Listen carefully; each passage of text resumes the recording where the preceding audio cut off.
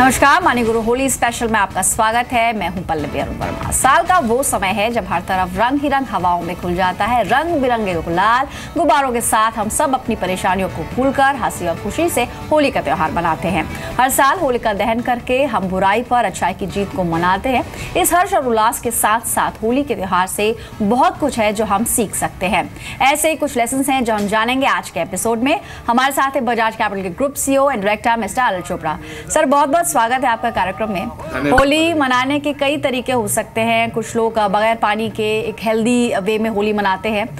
कई लोग गुलाल की होली या फिर कई लोग फूलों के साथ होली का त्योहार मनाते हैं। लेकिन सबसे अहम बात कि होली जिसे कलर्स का फेस्टिवल भी माना जाता है, क्या बड़ी चीजें हैं या आपको लगता है कि लेसन्स हैं जो एक इन्वेस्टर सीख सकता है या इंस्पायर हो सकता है? आपकी सबसे बड़ी इंस्पिरेशन क्या मानते हैं होली के लिए? हाँ, देखिए, होली का जो त्यौहार है, रंगों का त्यौहार है। इसके साथ ही हमारा जो हार्वेस्ट सीजन भी स्टार्ट होने लगता है।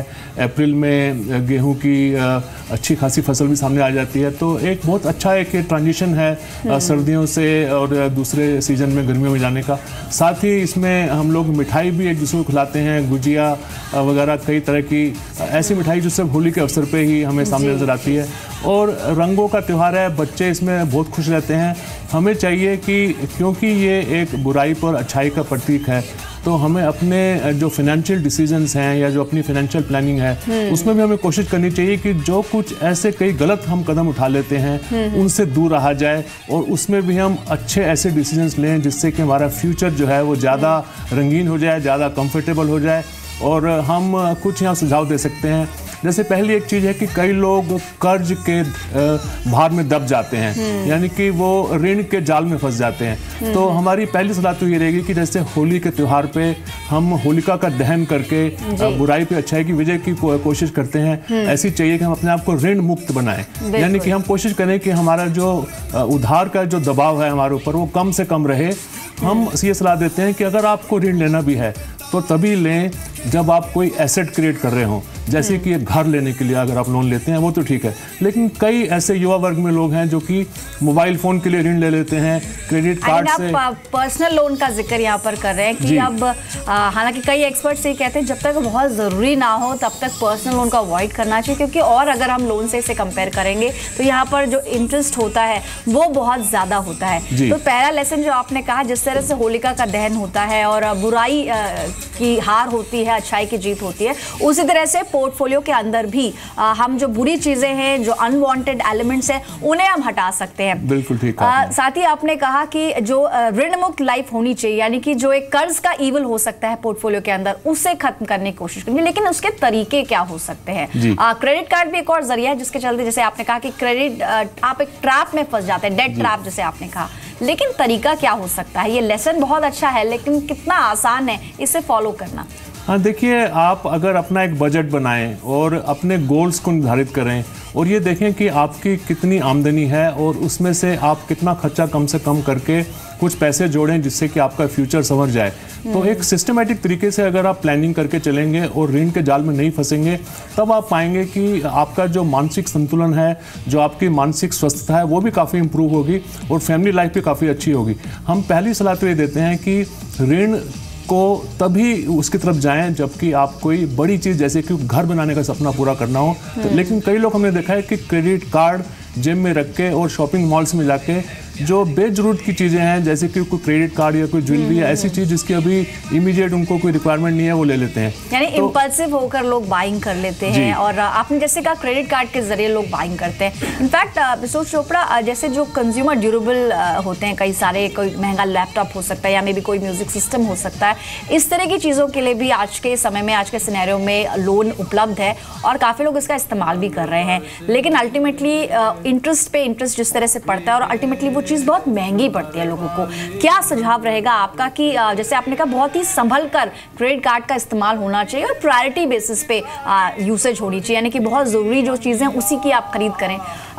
कैसे इसको हम फॉलो कर सकते हैं अपने रोज़मर्रा की लाइफ में? हाँ, देखिए, पहले तो जैसे एक पुरानी कहावत है कि अपनी चादर देख के ही पैर पसारने चाहिए। तो आपको उतनी ही कमिटमेंट करनी चाहिए जो कि आप आराम से पूरी कर सकते हो। इसके लिए पहला जो प्रिंसिपल है वो ये है कि आप अपनी आमदनी में से पहले तो बचाएं, जो कि जरूरी है आपके बच्चों के लिए, उनकी एजुकेशन के लिए, उनकी शादी के लिए और अपनी रिटायरमेंट के लिए, और फिर जो बचे उसी में से खर्चा करें। ऐसे नहीं कि आपकी आमदनी 25,000 है और आप उसमें से 20-22,000 खर्च कर दें और फिर 2-3 हज़ार मुश्किल से प्रोविडेंट फंड में हो, और बाद में जब गोल्स आए तब आप पाएं कि आपको बहुत मुश्किल हो रही है और आपको दोबारा से किसी और से उधार लेना पड़ेगा। तो पहली कोशिश ये है कि बजट बनाएं, और बजट और जो सेविंग उसके लिए जरूरी है वो पहले कर लें, फिर जो बचे वही खर्चा करें। तो ये एक बहुत इंपॉर्टेंट है कि ना कि ये कि आप जितनी आमदनी है उससे ज़्यादा खर्चा कर रहे हैं क्योंकि आपको क्रेडिट कार्ड मिला हुआ है। और क्रेडिट कार्ड में ध्यान रहे कि अगर आप पूरी पेमेंट जब ड्यू डेट आ जाती है तब नहीं करते हैं और उसकी इंस्टॉलमेंट बांध देते हैं, तो उस पर जो ब्याज की दर है वो 2 से 3% महीने की, यानी कि 24 से 36% सालाना होती है, जो कि एक बहुत ही एक्स्ट्रा बर्डन डालती है आपकी ओवरऑल फाइनेंशियल प्लानिंग पे। तो उससे जितना बचा जाए उतना बेहतर है, और आप अपने खर्चे को कंट्रोल करें, इंपल्सिव बाइंग को कंट्रोल करें और अपनी चादर देख के ही पैर पसारें तो ज्यादा अच्छा रहेगा। यानी क्रेडिट कार्ड का इस्तेमाल आप कर रहे हैं तो जिम्मेदारी के साथ उसका इस्तेमाल करें, क्योंकि जिस तरह से क्रेडिट कार्ड आपका स्कोर बना सकता है, सिबिल स्कोर, उस तरह से बिगाड़ भी सकता है। तो पहला लेसन तो आप होली से यही ले सकते हैं कि आप जो कर्ज का ईविल है, कर्ज का जो राक्षस है आपके पोर्टफोलियो में, उससे आप बाहर कर दें, उससे खत्म करने की कोशिश करें। हालांकि मिस्टर चोपड़ा, ये एक दिन में करना थोड़ा मुश्किल होगा, लेकिन शायद होली एक ऐसा समय हो सकता है जब एटलीस्ट आप डिसाइड कर लें, प्रण लें कि आप ऐसा जरूर करेंगे। साथ ही अगर हम बात करते हैं कलर्स की, तो अगर होली में एक ही कलर इस्तेमाल किया जाए तो काफी बोरियत हो सकती है।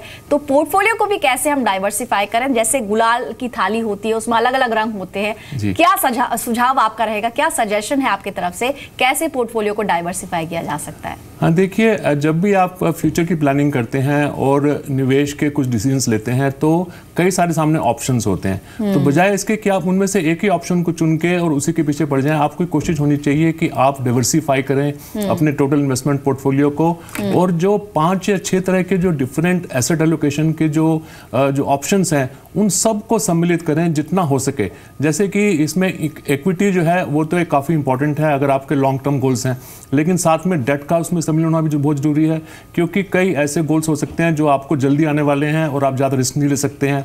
साथ ही कई लोगों को गोल्ड में इन्वेस्टमेंट करने का बड़ा शौक रहता है, उसमें ना ज़्यादा ना कम होना चाहिए। उसका एक बेसिक प्रिंसिपल्स है कि आपकी जितनी टोटल पोर्टफोलियो है 10% से ज़्यादा गोल्ड में नहीं होना चाहिए और 5% से कम भी नहीं होना चाहिए। और दूसरी रही बात, सबसे एक इम्पॉर्टेंट क्वेश्चन जो हमसे अक्सर पूछा जाता है कि हम इक्विटी में कितना निवेश करें। तो उसकी हमारी सलाह ये रहती है कि अगर आप यंग हैं तो ज़्यादा कर सकते हैं, और अगर आप 50 से ऊपर हो गए तो थोड़ा कम करना चाहिए। उसका फॉर्मूला ये है कि 100 में से अपनी एज कम करिए और जो परसेंटेज बचता है उतना तो लगाइए आप इक्विटी में, 10% गोल्ड में और बाकी डेट में। यानी कि अगर आप 40 साल के हैं तो 60% लगाएं इक्विटी में, 30% लगाएं डेट में और 10% लगाएं गोल्ड में। इस तरीके से अगर आप सारे तरह के asset classes, equity, date, gold से अपने इन्वेस्टमेंट की पोर्टफोलियो को सजाएंगे तो आपकी भी जो, जैसे आपने बताया कि होली के अवसर पे जो आपकी गुलाल की थाली है वो रंग बिरंगी नजर आएगी। लेकिन एक बात है यहाँ पर मिस्टर चोपड़ा, ये पिछले कई सालों से यही फॉर्मूला चला रहा है थंब रूल कि आप अपनी एज माइनस करें 100 में से और जो बाकी हिस्सा बचता है वो आप पूरी तरह से इक्विटी में लगाएं। लेकिन एक इंडिविजुअल की जो रिस्क कैपिटाइट है वो अलग अलग हो सकती है और लोगों की जरूरतें भी अलग अलग हो सकती है। ऐसे में सही बैलेंस कैसे किया जाए ताकि आपका पोर्टफोलियो डाइवर्सिफाइड होने के साथ साथ आप अपनी बाकी जो जरूरी चीजें हैं उसे भी पूरा कर पाए? देखिए, इसमें अनुशासन का होना बहुत जरूरी है। जो भी आप डिसीजन ले रहे हैं, ये नहीं है कि अगर आपने तय कर लिया कि आपने 50-60% अपनी सेविंग्स को जो इक्विटी की तरफ रुख करना है तो सारा पैसा स्टॉक मार्केट में लगा दें या न्यू इश्यूज में लगा दें। उसकी कई स्ट्रेटजीज होती हैं कि जैसे आपको चाहिए कि आप अपने गोल्स को निर्धारित करें। ये एक अपने स्पाउस के साथ बैठ के, यानी कि हस्बैंड वाइफ दोनों बैठ के, इकट्ठे बैठ के, कैलकुलेटर लेके, कागज पेन लेके अपनी एक आगे की एक दिशा को निर्माण करें कि कौन से साल में रिटायर होना है, बच्चे कितने हैं, उनकी एजुकेशन के लिए कब पैसे चाहिए होंगे, उनकी शादी के लिए कब पैसे चाहिए होंगे, उसकी इन्फ्लेशन उसमें जोड़ें, उसकी बैकवर्ड कैलकुलेशन करें कि कितना पैसा अभी हर महीने सिस्टमेटिक इन्वेस्टमेंट प्लान में डाल के डाइवर्सिफाइड इक्विटी फंड से कैसे कैसे आप गोल्स के नज़दीक पहुंच पाएंगे। अगर आप मान लीजिए कि आपकी उम्र 40 साल है और 3-4 साल के बाद ही आपके बेटे की हायर एजुकेशन के लिए आपको बड़ी रकम चाहिए, तब आप इक्विटी में निवेश नहीं कर सकते हैं क्योंकि वो उसके लिए जो पीरियड है वो बचा नहीं है। तो इसी तरह से आप हर एक इंसान की जो लाइफ स्टेज है उसको ध्यान में रखते हुए और गोल्स को ध्यान में रखते हुए आप अपने टोटल फंड्स को एलोकेट करें इक्विटी, डेट और गोल्ड में। और अगर ये सारी चीज़ें पूरी हो चुकी हैं तब आप अपना रियल एस्टेट की तरफ भी रुख कर सकते हैं। यानी अपनी जरूरत के हिसाब से डाइवर्सिफिकेशन करें, लेकिन रिस्पॉन्सिबिलिटी के साथ, और इन्वेस्टमेंट यानी कि कमिटमेंट। आपने अगर कोई भी निवेश सोचा है कि आप इतने साल के लिए करेंगे तो उसे फॉलो करें, ताकि आप उसके रिटर्न्स से जो बेनिफिट आपको मिलने वाले हैं उसका आप फायदा उठा सकें।